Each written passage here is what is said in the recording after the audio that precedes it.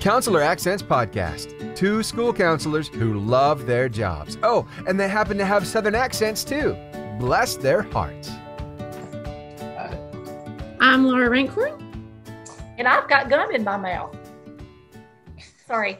I'm Kim Crumbly, and together we are Counselor Accents. I've got us some great guests today, Kim. Take all the credit, please. I will. You know that SEL is more important than it's ever been. Absolutely. Just everything that our students are coming back to school with. And, you know, we've had a lot of conversations about SEL and just how our students, how we perceive that they're feeling and then how they're actually feeling. And we have two SEL gurus. I don't know, what would we want to call them besides guru? Is there anything better than a guru? Kings of SEL? I worked 25 years in public education. I've never been called anything close. Well, today's your day. You overshot with guru. Absolutely. You started here and worked up to here. We have Greg Benner and Erich Bolz with us. And guys, just take it away. Introduce yourselves. Greg, why don't we start with you? I'm Greg Benner. First of all, thank you so much, Laura and Kim, very much for being on here today. I love counselors very much. I've been doing this a long time. I do a lot of implementation work with lots of school districts. I have a model called the Whole Child Initiative, which kind of was developed in the city of Tacoma, Washington. But counselors are really at the core of it all. And especially when it comes down to differentiating SEL to youth needs, which is at the heart of equity, in my view, is that you get what you need. And so I'm really excited to be here with you today. And I'm a professor at the University of Alabama. But for 15 years before this, I was at the University of Washington. And so I'm just thrilled to be here with y'all. Thank you. Thank you for being with us. Well, and I would just say likewise, my name is Erich Bolz. I work for a small organization in the Pacific Northwest called the Center for Educational Effectiveness. We're a research and survey firm primarily in the education sector. And I was a longtime consumer in my 25 years in public education. I'm a recent retiree. And so one of the things that interested me about our work at the Center for Educational Effectiveness, we go by CEE, so I'll shorten that up so I don't have to get all those syllables out there, was we provide world-class data arrays for school systems.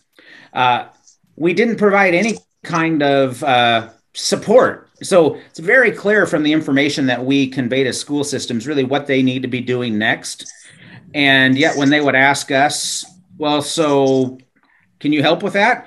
Our answer was, well, we measure, but no, we can't help with that. So Greg and I had worked together in the state of Washington off and on for about 15 years in some different capacities. And so my vision when I joined the company was we also want to be more than a research and survey firm. We want to be a professional development firm. We want to get the best of information in the hands of educators so that our survey work makes ultimately a much bigger difference. So Greg is our first collaboration, and he'll talk quite a bit more about the work that we've done around what we're referring to as the whole Educator series. So that's how the two of us came to be here. And gosh, on behalf of both of us, just really grateful for the opportunity to be with you all. Well, we're glad to have you. And Kim, before you jumped on, I was telling them Greg has come to our school system, and I am seeing just the things that he talks about. I'm seeing them in action. And I can't even tell you how rewarding it is for me to watch this happen, and how rewarding it must be for you, Greg, to hear that these things are working. We're taking them, we're implementing them. And just, I will tell you this, we talked this week about, you can look at a student and think, yeah, they're doing really well. They are put together. They get along with others. And then some of the practices that you suggested, when we put those into place, we get to see what's really underneath that veneer, because the students are sharing what's really going on. And, you know, we can measure teacher perception all day long, but what really matters is how the child is feeling. And that's what you have helped us do. So I'm very grateful. And I'm very interested, and I'm jealous because he came to your school. Well, I was just going to say, I think, just jumping in here, I think that's Eric mentioned a moment ago, that whole Educator series, and that's a series of 6 modules where I love, honestly, my comfort zone. What I'm most comfortable doing is being in a library somewhere, in an elementary school, high school, or in a gymnasium, working with educators, training, coaching, sharing strategies. My heart is with teachers. My heart is with our specialists, counselors, with our youth, with our families. That's where my heart's at. I have this nice office here where I get to do my research and things. I'm very thankful for that. But my heart is always with our youth and those that serve our youth. And with Whole Educator, the whole intent there was to try and get some simple, doable, we call them kernels, some little simple, doable strategies that we put together. And I get to demonstrate those. And we have little video clips and things like that in that series to help educators see that it's what's possible, that these little tiny simple things, they have such a large impact, small change, big gain. And so that I really, so I guess what I'm trying to say, Kim, is that we can work together 24/7 on demand anytime through that resource, of course. And that's even better sometimes than me coming to visit a school, because they can watch me over and over and over again and really, focus in on a practice and work on it together to the point of mastery and fluency. And but not to say, Kim, I'd love to come visit you, by the way. Let's do that sometime. But okay. Yeah. I as a educator who may be listening, just coming on, yeah, let's back up and get a little more understanding of what's going on here. So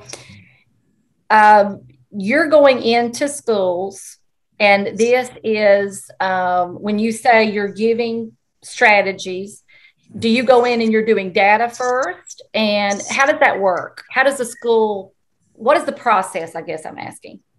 Oh, really good question. And well, I guess the process is when I begin to work with a school or school system, and usually if I'm working in a place like ARAB schools or another school district, we kind of start with, why am I there? Then educators get a lot of professional learning opportunities, conferences. There's a lot of online material, ways in which we can learn.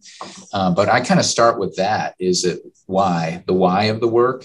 And I think there's 3 important whys that I try to highlight with educators. And the first why is really about trauma, about adverse childhood experiences. And the pandemic itself is one ACE, or trauma, that we're all experiencing. And, just this morning, I learned about a very close friend who just lost a brother to COVID. And it's just, there's heartbreak. We have in our hearts, or we have a lot of hurt.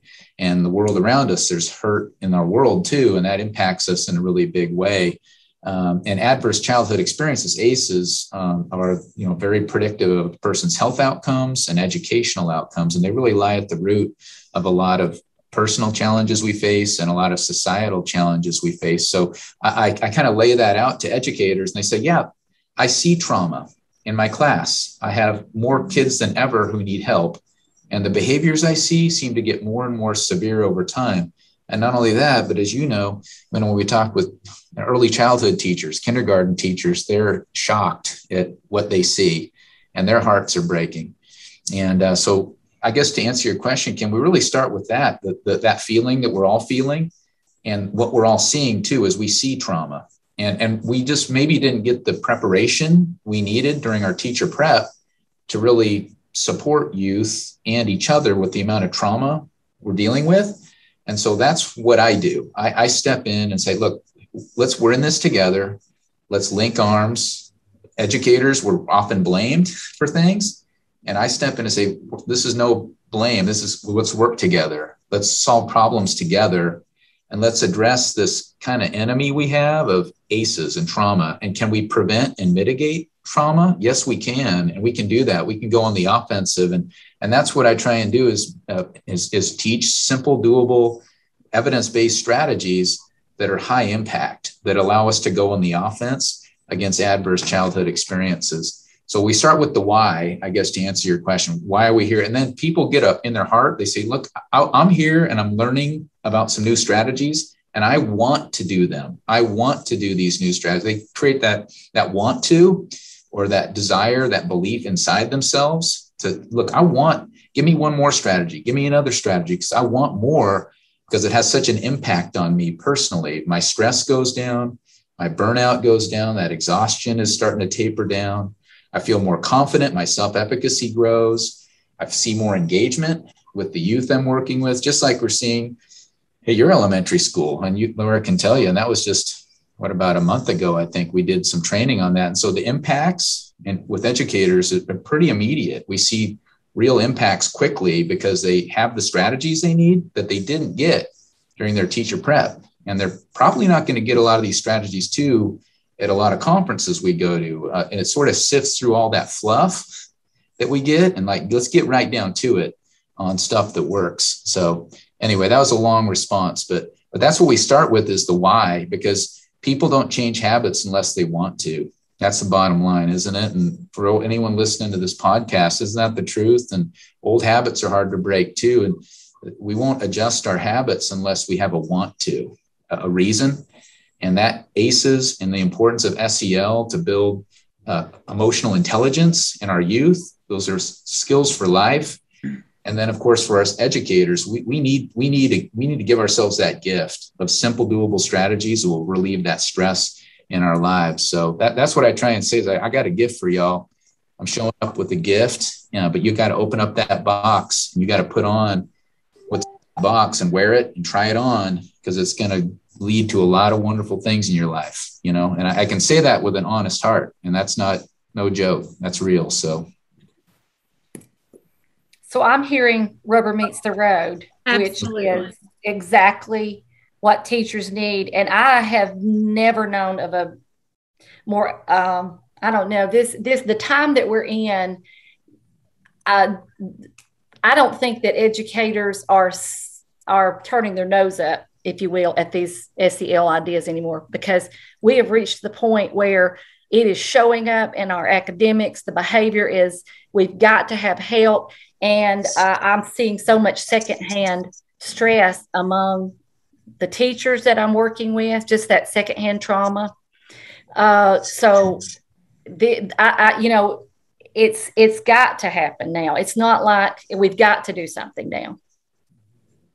That secondhand trauma, Kim, just to jump in again there, that isn't that, it's kind of it's a hubris, that word hubris, where you care so much and you love so much and you have such a big heart for the children, and that you can love them so much that you can experience some of those traumas that they're experiencing vicariously through them. And so you're spot on. I couldn't agree with you more. And that's what we try to do is, well, how can we build in little simple strategies to relieve that trauma we're feeling and that stress we're feeling? And I just love seeing educators blossom. I love seeing them get their swagger back, somewhere along the way with all this experience and the COVID and the trauma and the hurt and all of this, we just sometimes lose that confidence, that swagger. And I have a lot of joy when I get emails and texts or even hear from Laura, like, hey, we're doing this and we're seeing it and it's working. It's not a joke. We're seeing results. And that brings me joy. I have a great job and I get a nice little paycheck, but that's my joy is just what I just heard from Laura. Like, I get to hear that every day. I get little feedback and it's like, thank you. And it's like, that makes me feel good. So I love that word swagger. That's great. Because I know that was a word picture that I can visual. I've been there on both ends of it. So that's a great word picture. And yes, to have anything that builds our confidence. And I think tools do that, and knowledge. So Eric, are you the data side of this? That's a perfect question, because I was just sitting here thinking in my mind, so kind of what was the journey for me to get back together with Greg, now kind of almost a whole continent away. So in my last 4 years as an assistant superintendent here in Southeastern Washington State, school system of about 20,000 students, the organization that I work for now, we've been a longtime partner with Pasco School District where I retired. And in our bread and butter survey, we have a section called the Student SEL Supplement, and it's been around a little while. We try to stay ahead of trends in terms of what we're surveying. So as I started to look at the data, what we see as educators, I tell you what, I never took so many pictures of torn up classrooms that I took in my last 2 or 3 years of my career. What we see in terms of of that trauma manifesting as educators was showing up in that student self-report. Our constructs are all based around CASEL and some other SEL frameworks. And we were seeing students around grit, hopefulness, self-efficacy. We were seeing those trends just starting to fall off the table. And it really got me thinking, gosh, we're seeing this as educators anecdotally. We're now seeing it quantified in the student self-perception data. So really the next thing we need to do is we need to get a hold of the best people we know and get really practical tools in the hands of educators. So I started with a principal in another district and said, hey, I know this guy down in Alabama that's going to be perfect for this work. And the whole thing just kind of fell together. That is amazing. What a great partnership. Let's see, Greg, you went to every school in our school system. And when you came to our school, this was the thing, Kim, he gave us what we do call rubber meets the road, practical things. It was not overwhelming. We all understand the why, because like you said, Kim, we see it. Everybody sees it now. Yeah. So this message that we've been preaching, now we have, I mean, I know we just called our last episode bite-sized nuggets, but that really is what you gave us, Greg. You gave us. No, and he said kernels. Please do not veer from kernels. You gave us kernels. And, you know, a lot of times we can stay in that planning stage. Like, I plan to do this eventually, but it was so broken down and easy to implement that by day one, because he came like maybe 2 days before we started classes. So by day one, teachers were ready. They knew what to do. They were empowered, and they're doing it. And not only that, Kim, but you know that we've worked with a lot of programs before where the teachers will get this feedback from the students and then they don't know what to do with it. So they call us as the counselor, and we're running to go put out fires.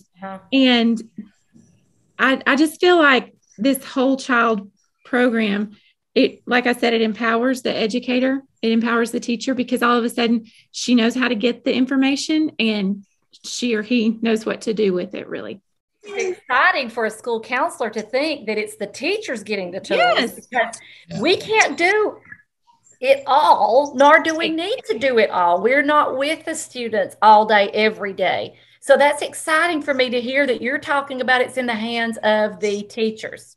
Yes. And it allows me to do my school counseling job. Yeah.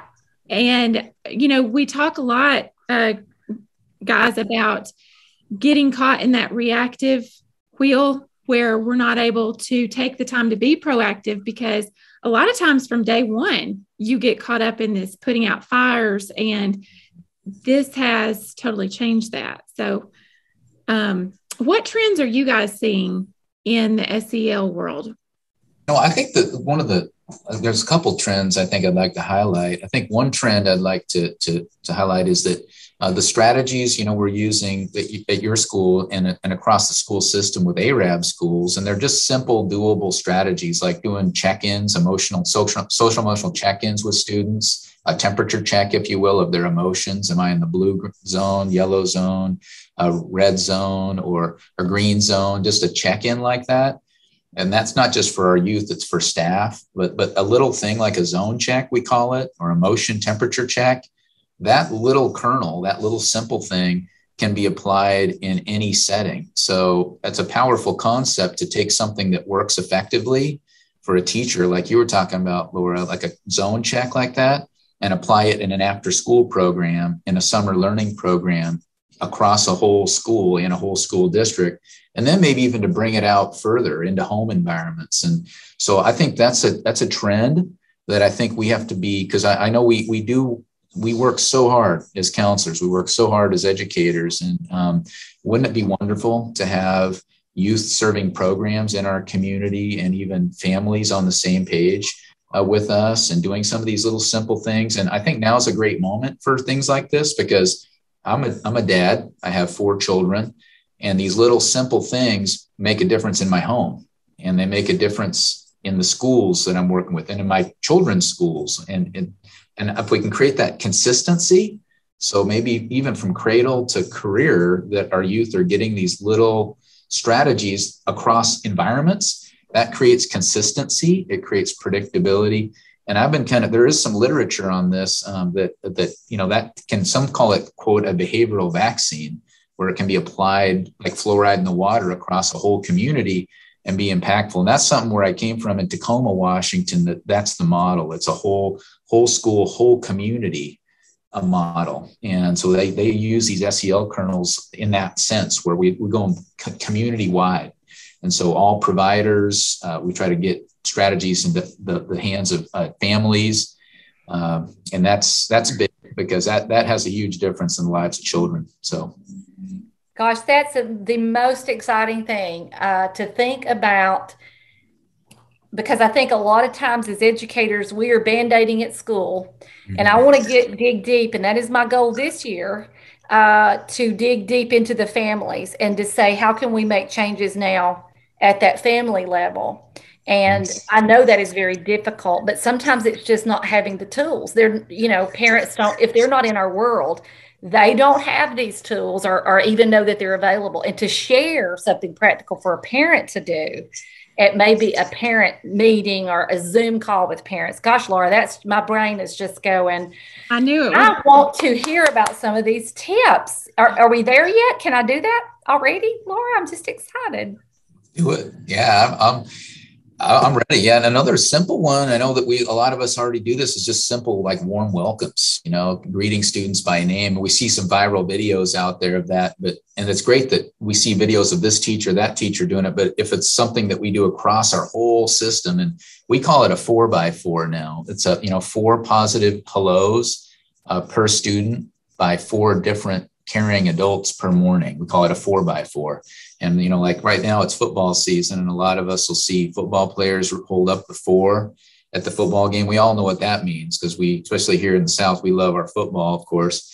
We like the 4. And so I want all educators maybe on this podcast to think about that the 4 for us this year, in the midst of a pandemic and social unrest and concerns and heavy hearts, would be hold up our 4 and do a 4x4. Make sure every child is greeted by 4 caring adults per morning. And if we can do that, and that starts with our bus drivers, by the way, and they're heroes, and they don't get enough credit. Absolutely. Don't you think? And often, but having that bus driver greet a student by name, and that's the important thing, is learn their names. You want to go where everybody knows your name, and they're always glad you came. I know that's another. You said the monkeys, and then I moved it to the 80s. Cheers, and we are really showing our age.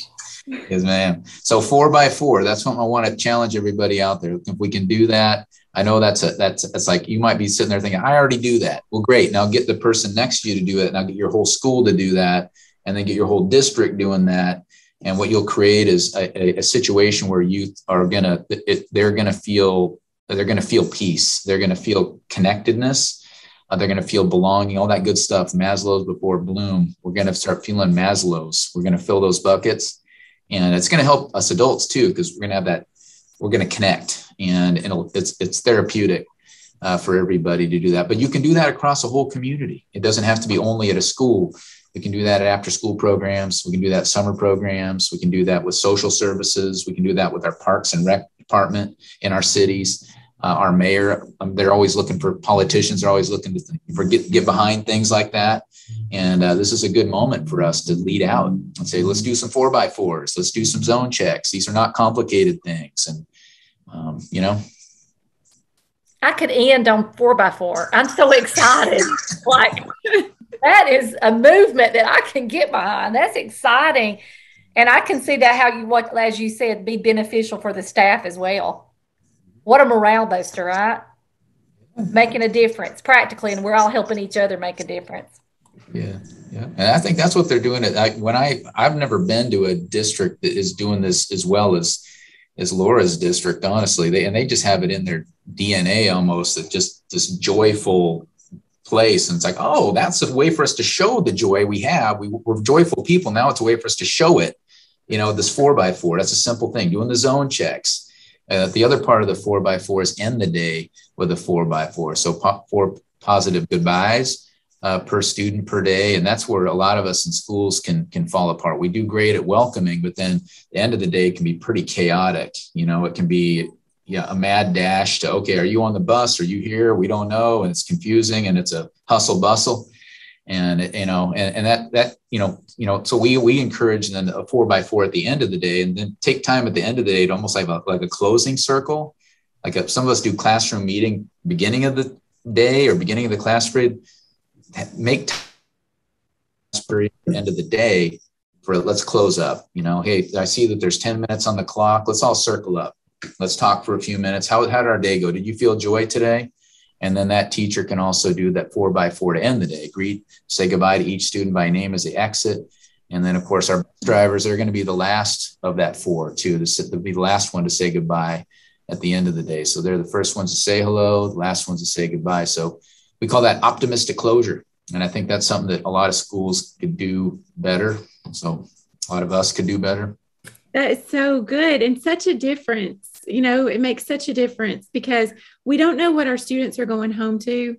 And so in some ways, like you think we have this much time to combat what they see every day, every night when they get home, or what they have to hear or whatever. And so we've got to make the most of it. And I mean, you guys know this, we all know this, they cannot learn if they don't feel those feelings of love and acceptance and welcoming safety. Yeah. And I always say when we do you feel safe surveys, that these kids aren't answering to, is there a fence around the school, an SRO, an extra door? They're answering to, how are you treating me, teacher? Right. How are we treating it? Are you belittling me? How are you talking to me? All of these things. That's what safety means to these kids. So Eric, it sounds like you brought on the right guy, because he does have an arsenal full of kernels. Well, and I'm glad you said that, because I've been jotting notes as he's been talking, and when he talks about kernels, it was really my privilege and honor to write all the ancillary material, the presenters guides, work with our creator to put the appendix together for the work. So I got to watch the videos way more times than I cared to be honest. And I was taken back by so many things. And I think if you can't have Greg come in person, what's great about these videos is they feature almost 160 practical strategies. So when he says kernels, he's really talking about at least a whole ear of corn. It's more than kernels. The other thing that struck me was it speaks to educators K through 12. He was very meticulous about making sure that strategies are included that might be deployed at the primary level as well as at the secondary level. He talks a lot about implementation. So with your school counselor hat on, or your principal hat on, or your district administrator hat on, anybody watching the videos, I think comes away with something, and some things is probably better said, that they can do next. And then the thing I liked the most when I was putting the presenters guides together was I put my old principal hat back on. I started as a principal last century. So when I say old principal hat, it really is an old principal hat. You don't have to watch these in a sequential way. You can watch 5 or 10 minutes. You can cross-reference in the appendix and say, wow, I think we really want to explore these 3 strategies as a staff or as a 3rd grade professional learning team. So they're just really incredibly versatile. And if you've ever had the opportunity to watch Greg present, what he does, I think that's best in class is he gets that information out there. Man, there's a lot of information in the words that Greg utilizes when he's speaking in front of groups. And it's like he's speaking to you, regardless of your role. You could be a paraeducator, a bus driver, an assistant superintendent, anything in between in the mix that makes up a school system. And Greg's speaking to you, and he's doing it in a way that provides you, as you well know, Laura, things that you can use tomorrow. Yeah, I think that was the most exciting thing. It wasn't something that people had to go through some like huge training. They didn't have to go through modules and pass a quiz to implement these things. They were just there and they could do it, and they did it, and it's working. And it really is amazing. So it's practical. That's awesome. I did a little keynote address Just about a week ago, in Eastern Washington, in the middle, if you know our part of the world, in the middle of the wheat fields. I mean, I was literally off of a state route on this road, and all of a sudden I find this town. I've lived in Washington nearly my whole life. Found this town I had never been to, about 45 miles from where I went to university. Greg knows the area pretty well. So I'm with it's 2 cooperative school districts, and it's 70 staff. So I got the whole staff. I got the 2 principals, the superintendent, the bus drivers, the paraeducators, the food service staff. The district's run by 70 people, and we closed with just 3 of Greg's strategies. And let me tell you what, it really shored up the deficiencies that was kind of the rest of the address and the earlier activities that was my material. And they were so excited to know that they had these 3 strategies, and they were, so we talked about warm greetings, temperature checks, zones of regulation, and community circles. And they were so excited to see those strategies implemented the way they were implemented on the video. They were like, what do we have to do to get more? And I said, the good news is your district has these for you. You can consume them on your own. You can consume them for staff development. So it's just really a great way to close the activity. And, utilizing Greg's work ensured that I'll get to go back and work in that district. And what's so gratifying about it is nobody's going to Endicott, Washington to provide professional development. And I think no matter where you work, you deserve access to this type of high quality resource. So it's so much fun to just be an evangelist for this great work. Where did the ideas for the strategies come from? I mean, who's where in your brain did you pull these great ideas out of? I love creative people. That's interesting to me. Well, I'll tell you what, and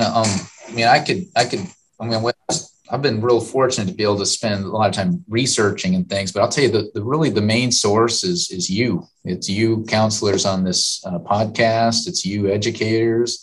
And that's what my world is. I get to study implementation or improvement. How do we make improvements and to study that process? And so I will be honest, every time I get a chance to do a training and listen to educators, they teach me. That's the answer. They're teaching me, here's what we need.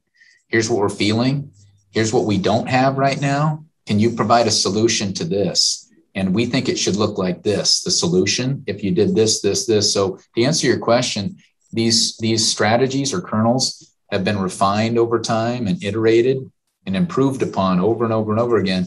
And then the way they're rolled out, to people is that, hey, look, and I give them like a menu. We all like a menu. Here's some options. And which of these, I say fist of 5, which of these do you want to try on first? And so they choose, they get to choose. And we honor teachers. Which do you feel like you want to try on? And it's like, hey, we want to try on this strategy or that strategy first. And sometimes I have to slow them down because they want to do all of them on Monday morning. Yeah. Right. Because we need all of them right now. So it's like, okay, let's try one and practice it a little bit and work with it. Because we don't want that to happen, like throw the baby out with the bath where they move too quickly to implement. But that's to answer your question, is it's from educators, real world, and high poverty places and places where there's major trauma and all that kind of stuff. And a lot of them were refined in Tacoma, Washington, where about 70% of youth low income and high domestic violence and crime rates and things. Things have improved a lot in that city. So I know this is a podcast and it's exciting to talk about these things, but these things really do work, and they've transformed that city in a big way. Tacoma Whole Child Initiative. And so I feel I'm real fortunate, real grateful. It's like you're talking about Kim's school district. Every time we speak somewhere, Kim's poverty rate at her school grows. So really, we're unsure what it really is now because today it's 76%. Now I don't know poverty rate, free and reduced, and that at my school, but I'm in a large district, so we do have a lot of generational poverty, and but what I see across every area is that is growing, and that's why I'm excited about what can we also do to spread this news out into the families. And I always say it takes, I call it a rope holder, someone to pull this person out into the light or a better way, or out of their trauma, or help mitigate. And gosh, what a great opportunity ministry to actually put those easy to use, because we're asking teachers to, we're not asking them to give up teaching academics. We've got to, they have so much. I just feel like they have, hats off to all teachers. I can't imagine their jobs are to get this academia, control behaviors, and now this. So we can't ask to do these intensive. So I love, Laura, that you say it's do it. You get it and you can do it. And that's it. This is not just one more thing that they have to add to their plate. This is the tool so that they can do the thing. Right. They can do their thing. This is just the tool. It's. I'm excited, Laura. You were telling the truth. I was. Weren't exaggerating about Greg. Thank you. So I have another question. What specific strategies do you find work the best with like older students, middle school and high school? I'd say, and I was going to mention this a minute ago about trends, because Kim, you kind of had a question about trends there. I'd say, I'm just going to come out and lay this out, that a lot of us have a bad habit. And I say us being adults, I'm going to say, and that includes us caregivers, parents, teachers, working with youth as coaches or in the community, whatever setting we're working with them, where we power struggle. We get into discussions sometimes that escalate up and turn into a power struggle. And ask any adult, and they'll say that, look, that's a source of stress. We get into arguments with my child.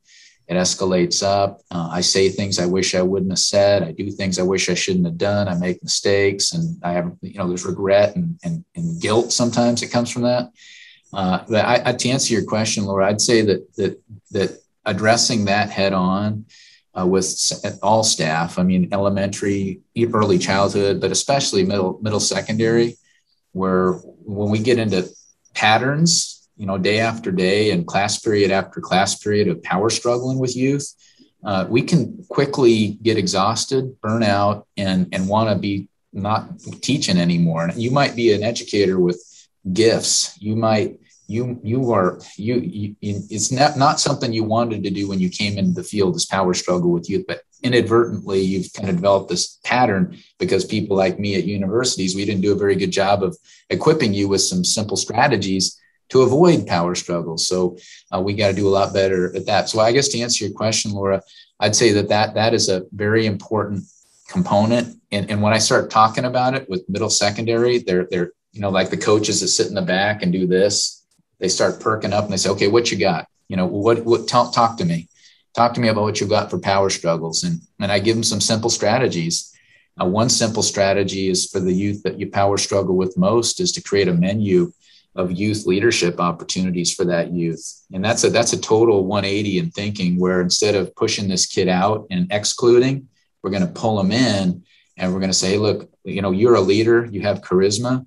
Choose a couple of things off this menu where you can show your leadership for our school. Maybe it's being a greeter. Maybe it's being a team captain.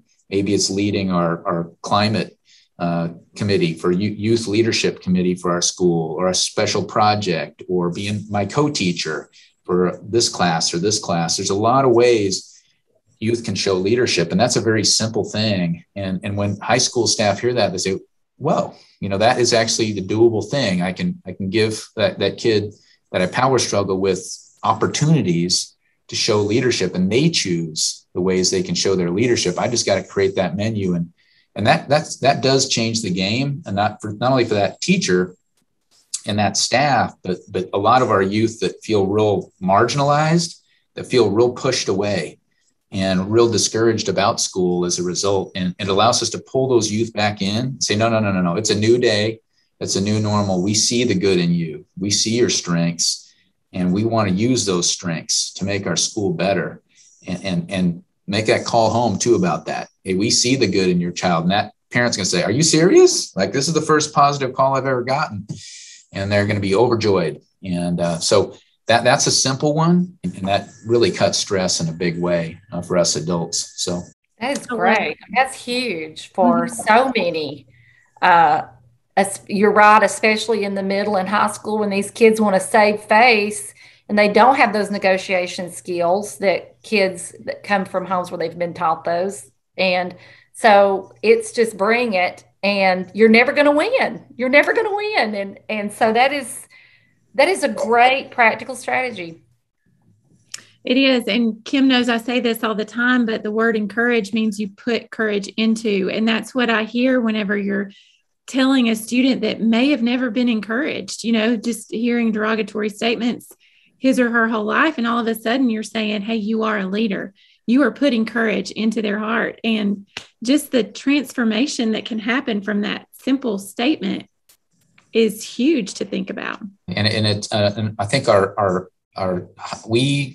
people like myself that train teachers, we have not done a great job. We got to push forward now. And that's what I'm really trying hard. That's what this whole educator series, the whole bottom line is, we're trying to get these strategies out to people, to use so that folks can have less stress, less exhaustion, less burnout. And even though, like in a place like Endicott, that maybe you haven't had a really great trainer come in for years and maybe never have that opportunity, you can now have that opportunity to get the support you need. But these little strategies will work and be really impactful. So, and that makes me really happy if I can have an impact on teachers. That's my job, that's my life. That's it. So, well, even the ones we have here gotten today, what have we, 5 or 6 we've gotten today?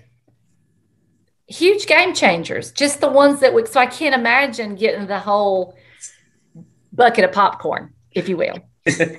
Yeah. Those kernels can get popping. Yeah. Yeah.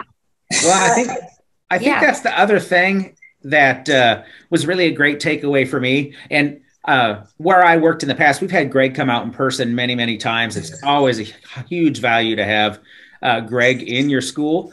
But I tell you what's so great about the videos is, let's say we wanted to just rewatch that piece on, engaging youth in that leadership role. Or you said our goal was to really implement, but 90 days in, we all have goals, and then things come up like COVID and best of intentions. To be able to come back to what Greg had to say about that and look at it over and over again, or maybe just with a handful of folks that haven't quite caught up yet, it's just a really, really versatile opportunity, I think. And versatile works in this day and age. Yeah. We need that. We need that versatility and flexibility. Flexible as a gymnast, we always say, if you're in education. So, Laura, you're going to be linking all this great information, because I have a feeling that people are going to want to know more. I hope that they do, because it will be a game changer in your school. I can attest to that. So, guys, if they go to your website, effectiveness.org, then they'll find a treasure trove of resources. But especially if they put a /workshops behind that, then they'll get some training. That's exactly right. And when you get in there, there's actually 18 minutes that come from Module 4. And those are the 3 strategies that I mentioned earlier, where warm greetings, temperature check, zones of regulation, and community circles. And I oftentimes just use that 18 free minutes that we give away when I'm working with groups of folks, because I think it really, my goal isn't so much just to sell it as to leave things behind, but people see the value inside of 18 minutes. They're like, wow, that was only 18 minutes of the 6 hours. And I've got 3 things that we can do right now. I mean, these aren't things that require master of pedagogy, that a first-year teacher could confront any of these things. And that was really, I think, our goal as well in the design. And this is all Greg's brainchild. So when I say our goal, I'm a caddy. Greg's the golfer. But really our goal was, no matter how advanced your school is, I think this has relevance. If you're a high school, it has relevance. It has relevance as an elementary, in an elementary context. You can pick and choose the strategies that maybe you haven't layered on yet, even if you're way down the pike. And if you haven't started, or you're just confronting a model like positive behavior interventions and supports, like, and 20 years ago would have been the best time to start, the next best time is today. You've got some practical things that we're always looking for quick wins when we're trying to implement. And we've got some practical things that are going to be quick wins right away. Quick wins build that consensus, that buy-in, that momentum. And I truly believe that this is going to help folks make an impact. I agree. And I was going to say too, if there's any folks out there that would like to try and transform their whole district and their whole community, I know that's big thinking, but we're also partnering CEE and ourselves as a team we kind of have a whole child model, a whole child partnership model. And if that's something that's of interest, that, hey, look, we want to explore that, we'd be happy to explore that with districts and communities that would like to put that fluoride in the water and transform the community, make it better, improve the health of our people and educational outcomes. And we can go big too, I guess is what I'm saying. If y'all wanted to talk through that, any districts or leaders and communities out there, we're ready to work with you. Well, I just wish this stuff would have been around. I just wish this stuff would have been around in 1995 when I was a teacher. I sure needed it. Yeah. And even more so now.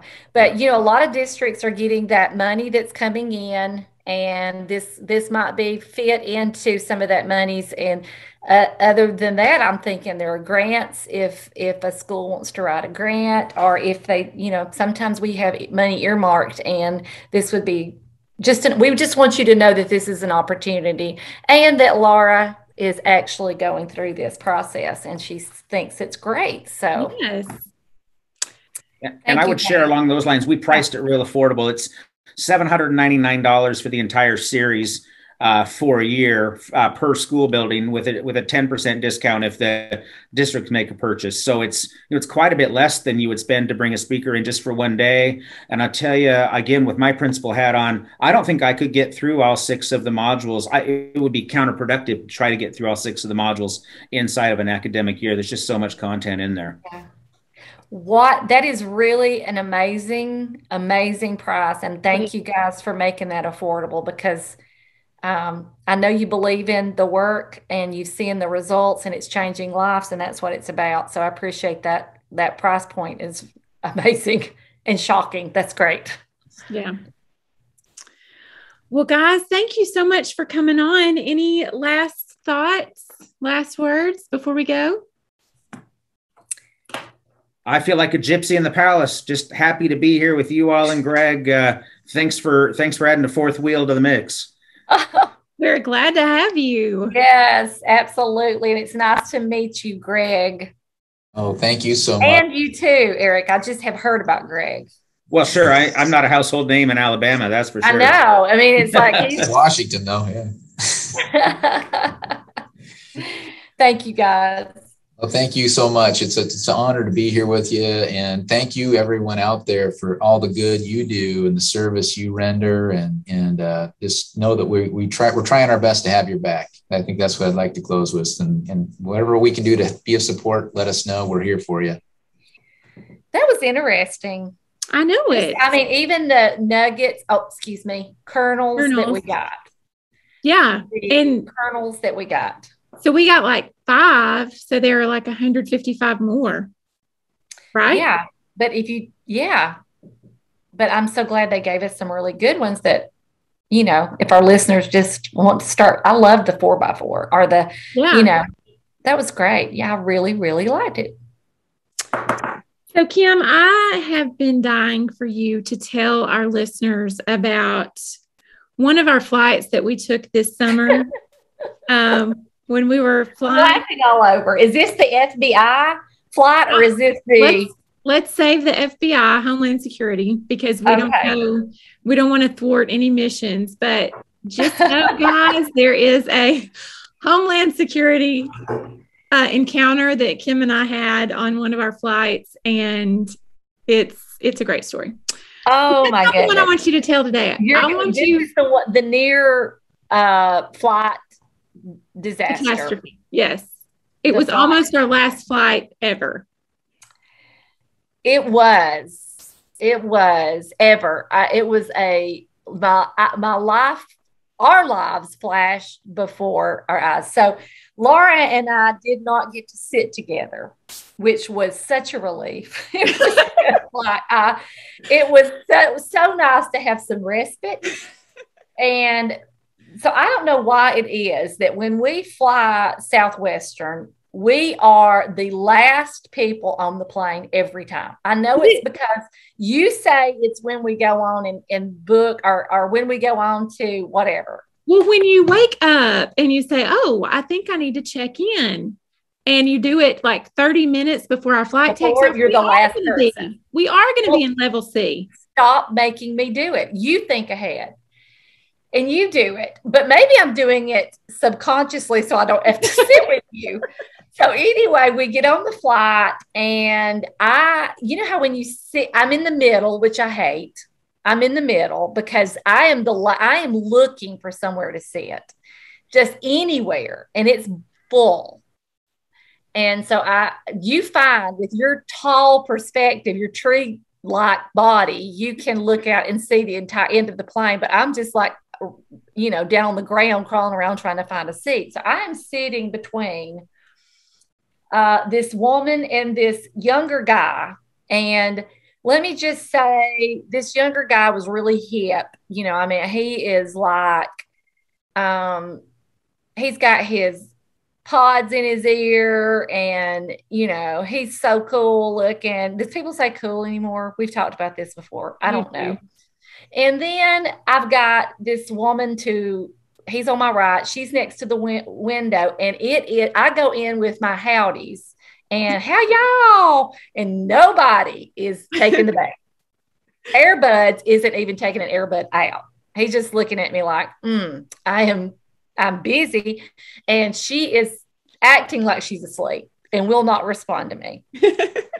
So I take the hint eventually after how's your mama now? Nothing. And that's really hard for a Southerner not to. How y'all doing? Nothing. So I am in the sullen position, which that is just, well, nobody wants to talk to me. I'm in the middle, sitting there, and it's a pretty long flight, and nobody has spoken the entire time. I am looking plaintively back to you, puppy dog eyes, to see if I can get you, and you are the head that's sticking above the only head sticking above all the seats, and you look at me pitiful, and I turn back around. I'm a giraffe with my neck sticking up. You're like the giraffe. And I'm getting along great with my riding mate. Oh, y'all just chittery chatting. Yeah. And so my two have just, no, ain't having it. And so as we are coming in for landing, finally, if you will remember, let me take you back before we land. When the airplane misses the airport completely, it just drives on by. It's like a, drive by. And then you hear the rustle, and then my partners, if I may, left and right, begin to wrestle a bit, like, oh, we missed there. And I'm like, I ain't talking to you now.